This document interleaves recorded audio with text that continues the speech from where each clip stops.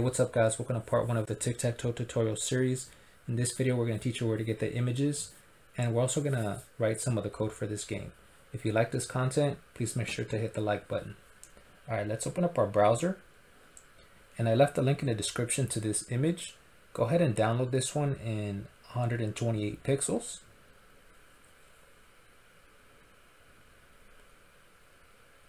And we also need a X image. So let's go ahead and download this one in 128 pixels as well. And we're also going to need an icon. So go ahead and download this image as well. But I want you to get this in 64 pixels. You don't have to go with these images if you don't want. There's plenty of images in this website for you to choose from. So you can go ahead and grab some different ones if you want. I'm just putting these out there as a suggestion. After you download your images, I want you to create a folder and I want you to name it Tic Tac Toe.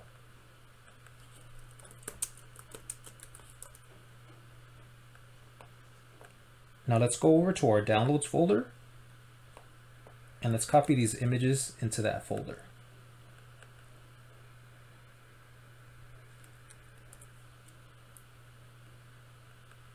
Let's rename this image to O and this one to X. Now let's go over to Python and let's create a new file. Let's save it in that folder.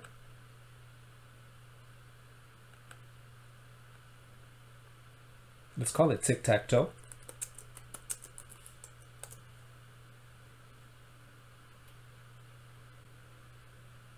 All right, and finally, I want you to go back to that folder and I want you to right click this image and open it with Paint. Let's make it a little bit bigger. Click on the fill bucket and select the color that you like. I'm gonna go with this green. Click the image and then save it. So just go to File, Save. All right, we can exit out of here. Now let's go back to our Python file. I'm gonna make my text a little bit bigger so you guys can see it better if you're on your phone. I'm gonna go with 34%. The first thing we're gonna do is import Tkinter. This is gonna let us create GUI. We're also gonna import Tkinter message box. We're gonna use this to display a message that says X wins, O wins, or it's a tie game. Now we're going to create an instance of TK. This is going to let us use Tkinter's methods. The first method we're going to use is main loop. Main loop is an event handler. It's looking out for events like the click of a button, for example. So if you click on a button, main loop is like, oh, you clicked on a button, and then it does whatever you instructed that button to do. So it's just making sure that your window is live pretty much. Let's run this. So this is what that created, a GUI, but it doesn't have anything in it. This is as plain as it's gonna get. So we have to use methods of Tkinter to add things. For example, we could change the title, we can change the icon, we could add buttons and a bunch of stuff in this window. So let's change the icon. To change the icon, we're going to use another one of Tkinter's methods, icon bitmap. And in here, we have to include the name of the file that we want to be the icon. Let's go back to our folder. So this is the image that we want to be the icon, but icon bitmap only allows ICO files. This is a PNG file. So we have to convert this file into an ICO file. So let's go back to our browser and I want you to go to icoconvert.com. When you get here, I want you to click on choose file. And I want you to upload that image, this one here. So just double click that, click upload. Here's the image. And then I want you to select 64 by 64 and click convert ICO, download the icon. And let's go grab that image from our downloads folder. This is it right here. Go ahead and copy that and put it in the Tic Tac Toe folder. So at this point, we can delete this one. We're not going to need it anymore. And let's rename this to Tic Tac Toe. Okay, now it's a type ICO. So now we can use it in our icon bitmap method. So let's go back to Python. And let's include the name of that file here, tictactoe.ico. Let's run it. And there's our new icon. Now we want to change the title.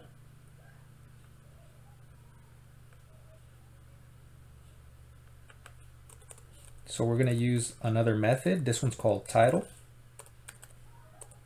And let's call this Tic Tac Toe. I'm going to do all caps. Okay, let's run it again. All right, here's our new title change. And you see how you can resize this from width and height. We don't want the user to be able to do that. So we're going to call in another method. This one is called Resizable.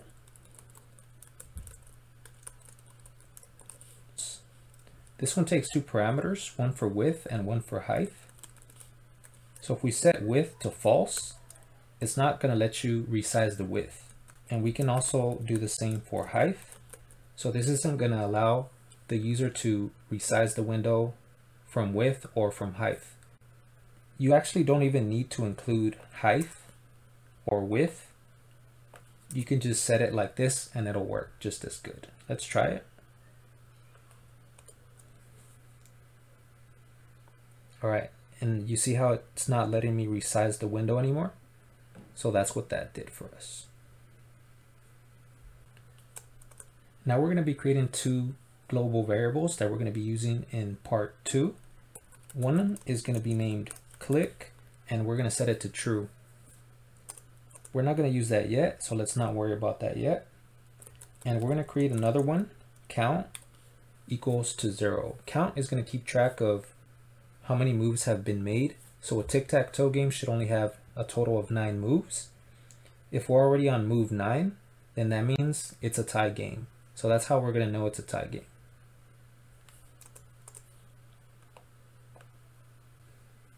Now we're going to create 9 text variables. Text variables are associated with widgets in Tkinter. In our case, we're going to associate these text variables with our buttons. We're going to create a total of 9 buttons. So we're going to create a total of 9 text variables. Each text variable is going to be associated with a button. And the way that we're going to use these is, let's go look at our image. So let's say that you click on this button. That's button number 1. So this is button number 1, 2, 3, 4, 5, 6, 7, 8, 9. So if you click on button number 1, we're going to set the text variable associated with button number 1 to X. And if you click on button number 2, and this is an O, then we're going to set the text variable associated with button 2 to an O. And then we're going to compare those text variables to see if you won the game. So if button 1 has an X, if text variable for button 2 has an X, and text variable for button 3 has an X, then we know that X won. I hope I'm not confusing you guys with this. This is going to become a lot more clearer in video 2 when we actually use these text variables. And I'll make sure to go slowly.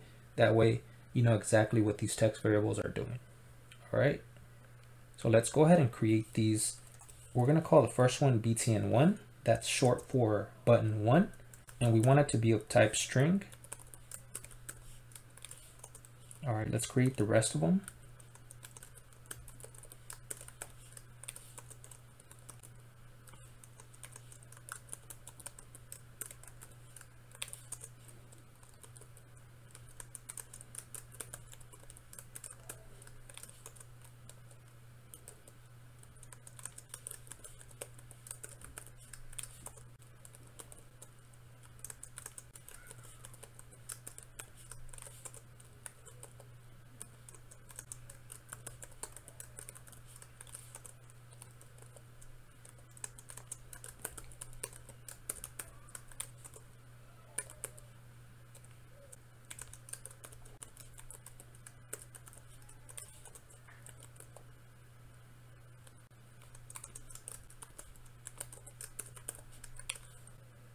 After we create our text variables, we're going to bring in the images that we downloaded. So we're going to bring in the X image and the O image. We're going to store them in their own variable. So the X image, we're going to store it in this variable called X photo. And we're going to bring it in using photo image. Photo image is another class of Tkinter. To bring it in, just type in file equals and include the name of the file. This one, we named it X and it's of type PNG. And we're going to do the same thing for the O photo.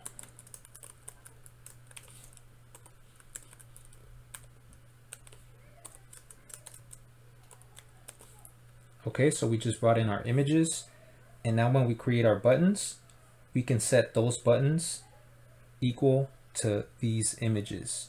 All right, once we're done with that, we're going to create our functions that we're going to use in this game. The first one, we're going to call it play. This one is going to contain the game. And press. This one is going to check to see which button you pressed. Check win.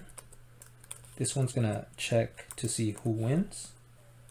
And clear. This is gonna clear the text variables.